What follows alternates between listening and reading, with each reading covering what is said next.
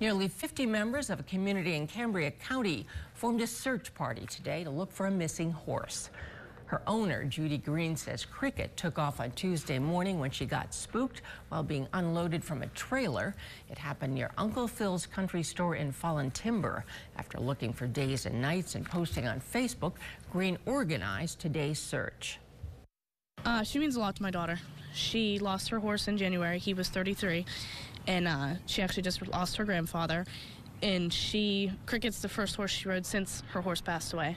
So she kind of got that bond back with her, and she absolutely adores Cricket. Green says Cricket is probably scared, so if you see her, don't chase her. She usually comes if you say her name or if you have food. If you have a belt or a hoodie, just put it around her neck so that she doesn't run away.